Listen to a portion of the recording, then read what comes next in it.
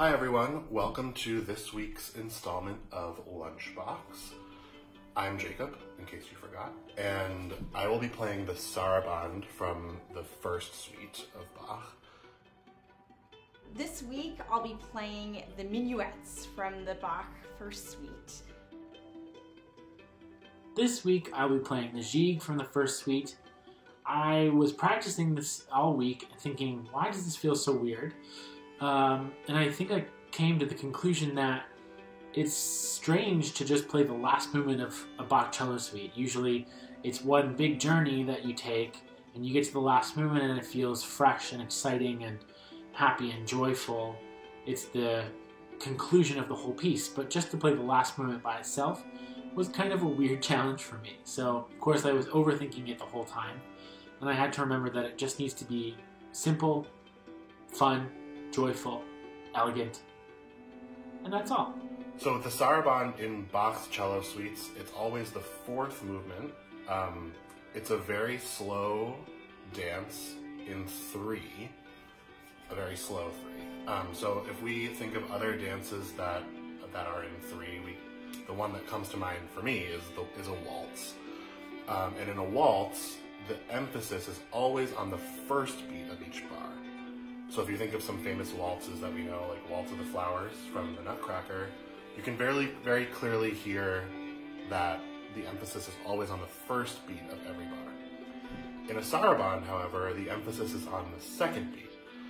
So while I'm playing, see if you can hear the emphasis and the direction going towards the second beat of every bar in this very slow, reflective and melancholy dance that Bach has composed. I think minuets are so elegant and simple, but it's really hard to make them sound that way. And so it's always challenging when you have so many repeats to make things sound new and interesting and refreshing. So that's been kind of my challenge this week when I've been working on the minuets.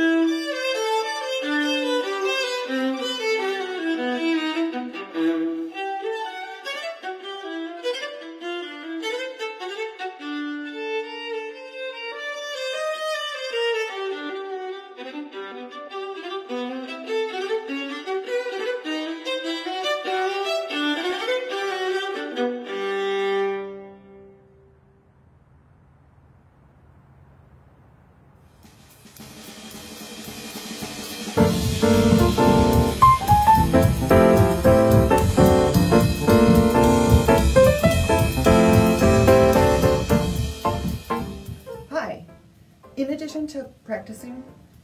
I've been doing some cooking and some baking, and yesterday I made bread. It's in here, and you might be wondering why it's in here, and I will show you why. Well, it's in here. I think my two favorite recipes since quarantining would have to be pesto grilled cheese with sun-dried tomatoes, and also a red pepper pesto pasta with kale, walnuts, and feta. In case you can't tell, I really love pesto. Today for lunch, we're having one of our family's favorite snacks. I will show you why I need to keep it in Tupperware. This is the reason. This is Boo. She loves bread, just like me. The other thing I've been up to in the past couple days is baking. And actually have my zucchini muffins here that I made, which are really delicious, especially around 4 o'clock in the afternoon with a nice cup of tea. Maybe I should have clarified that a little bit. Bones in our family means green beans with almond pesto. This recipe I've made a bunch. We started making it around Thanksgiving time. It originally came out of a Smitten Kitchen recipe that I found, and I thought, hey, that sounds kind of weird, but really good. It's just green beans, and the sauce is almonds and Parmesan, a little bit of garlic, some white wine vinegar to make it tangy, and the whole thing is crunchy and delicious, and we can't stop eating it. And I know another person who would really like it. I really love pesto. I like the bone.